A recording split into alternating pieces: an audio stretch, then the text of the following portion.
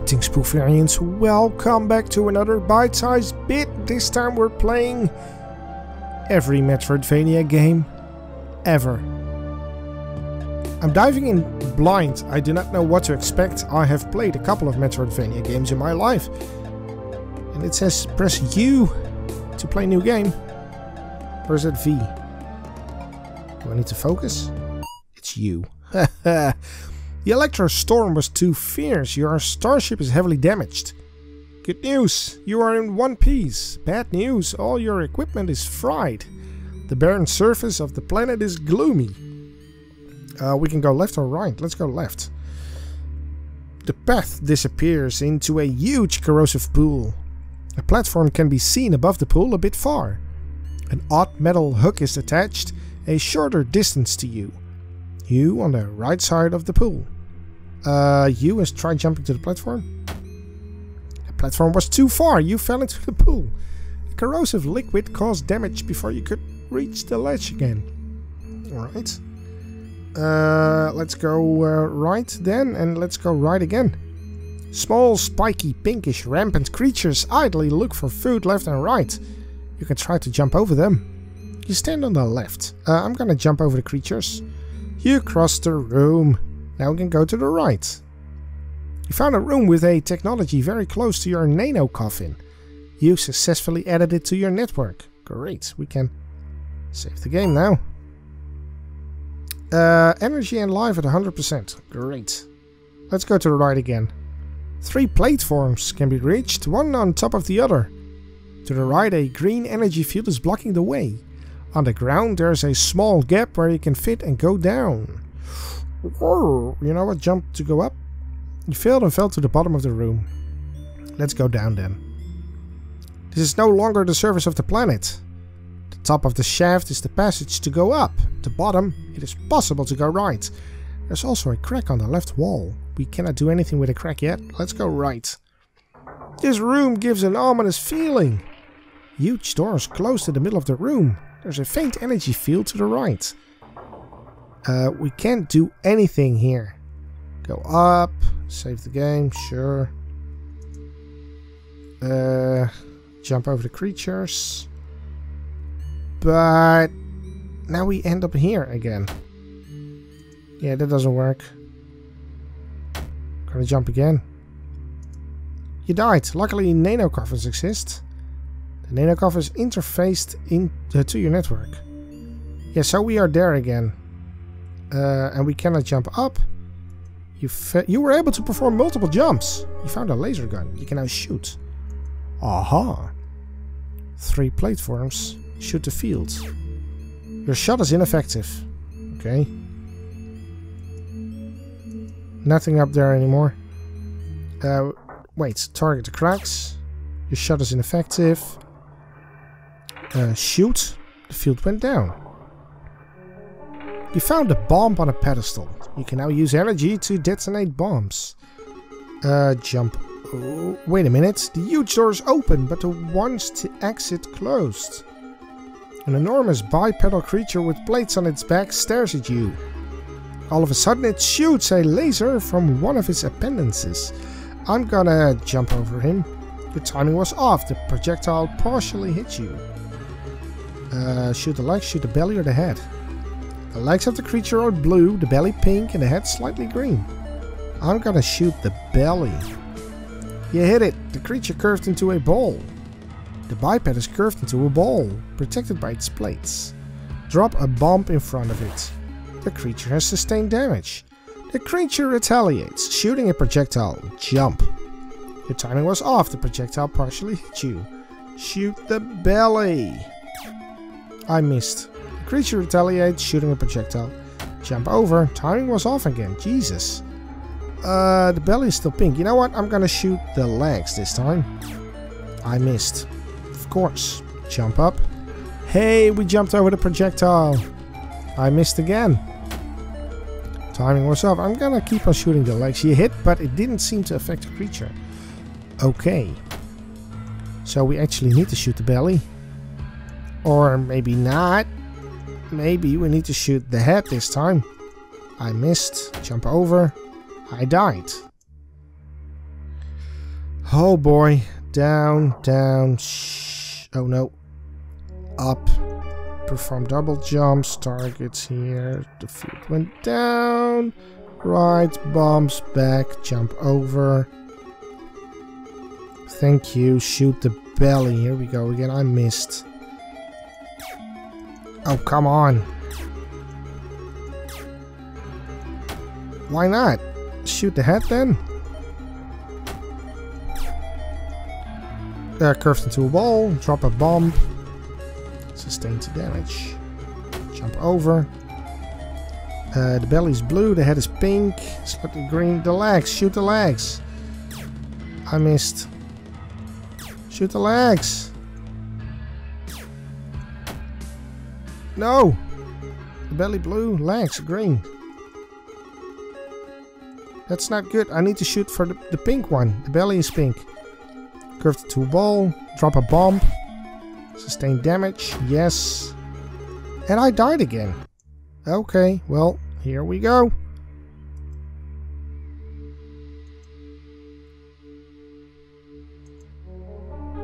Thank you. Got the gun again.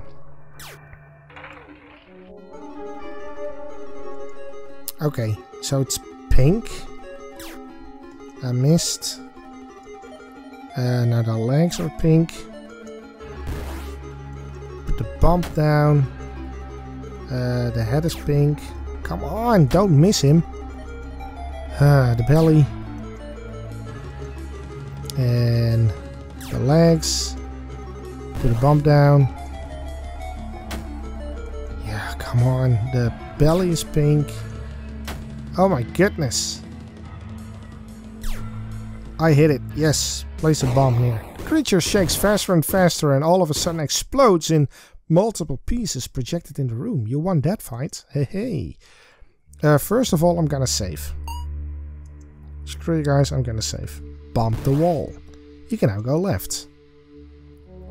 The back of this cavity was a life power-up. Holy crap, that's a lot of life. Game saved. Small, spiky, pinkish thingies idly float. Shoot them. Like shooting fish in a barrel. The room feels weird without the creatures. It seems there is a nest nearby. Won't be long before some come back. Alright.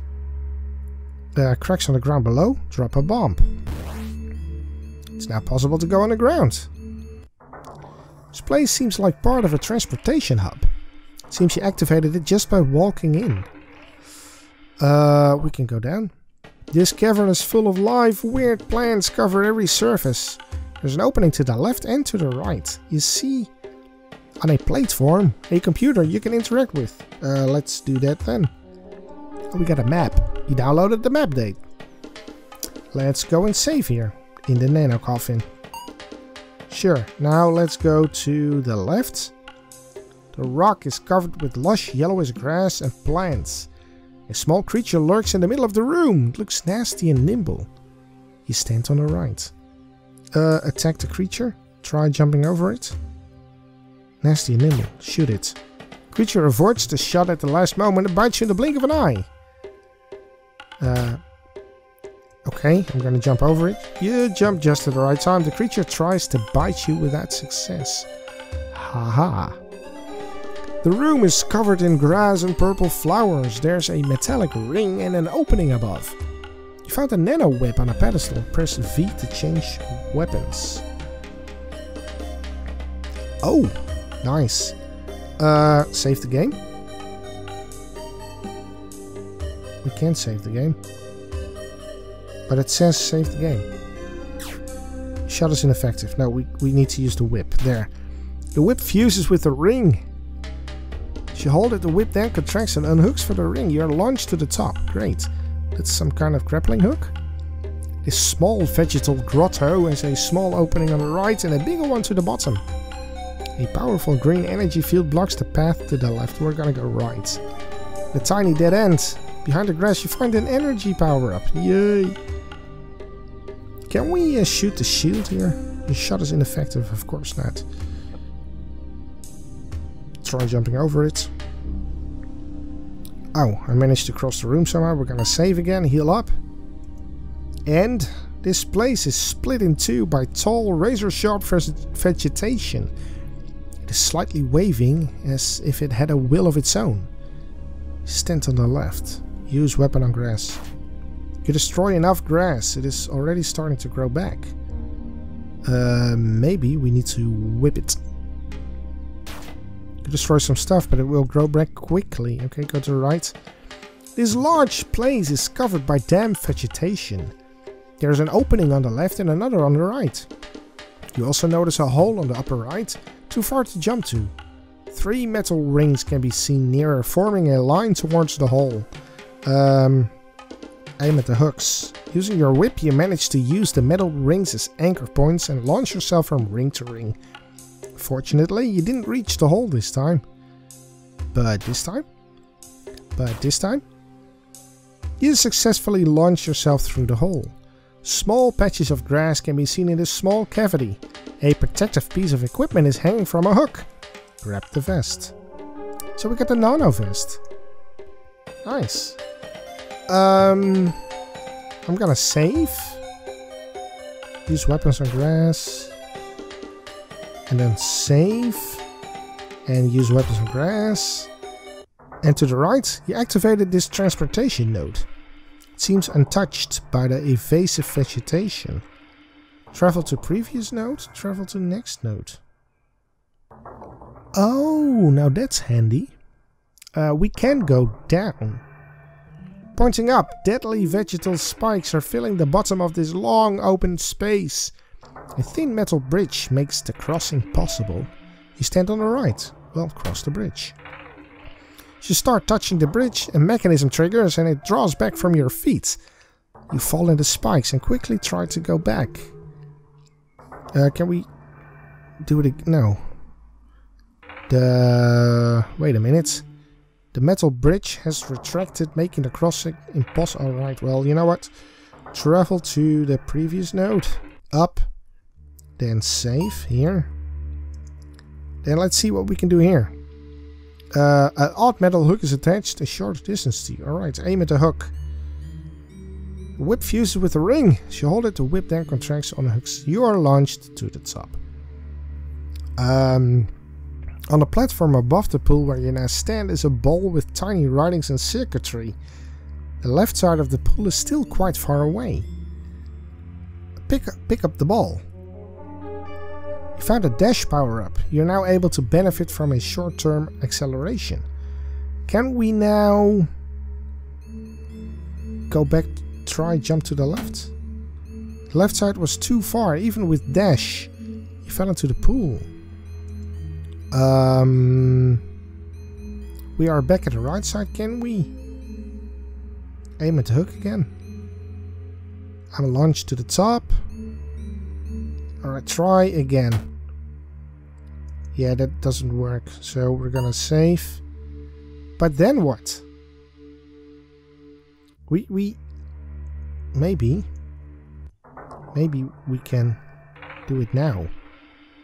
Maybe we can now cross the bridge as fast as possible using dash.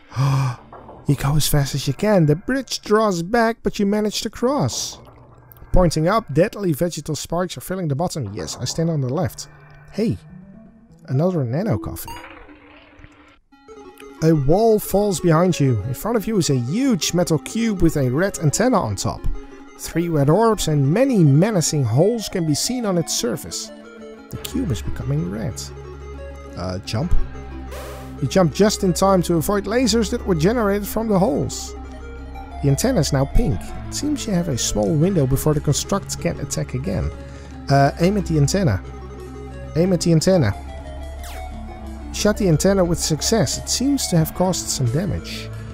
The cube has launched small orbs. They're slowly falling. You can avoid them if you time your movements right. Move forward and back. You avoid the orbs. They explode as soon as they reach the floor. Nice. The antenna is now pink. Yes. Shut the antenna. There's more damage. Small orbs. Move forward. Too slow. Oh boy. Shoot at the antenna. I destroyed the antenna. The cube surface is getting red. An attack is imminent. Jump. All of a sudden, multiple lasers are generated from the holes. You jumped a bit too late. One of the lasers damages you. The antenna is destroyed. The orbs are now pink. Alright, aim at the orbs. As soon as you hit an orb, they will all become red again and the structure is getting ready to unleash an attack. Slowly moving. Yes. And the orbs, shoot them. Yes, and they are quickly falling. Okay, dash, because they are now quickly. And again, the orbs are pink, attack. They become red. Cube surface is getting red and attack is imminent. Jump. I jumped just in time. The antenna is destroyed. Aim at the orbs. Yeah, slowly falling, so slowly avoiding them. Attack there. Am I doing it right? Quickly falling, dash. Drop a bomb in front of it. That didn't have any effect. Okay, jump. And aim at the orbs. Yeah, but it doesn't make any sense. Slowly falling. I mean, I am hitting them, but nothing. Maybe I should whip them. Let's try that. Maybe I should whip them. Aim at the orbs. There you go. You hit the 3 orbs at the same time. This is very effective.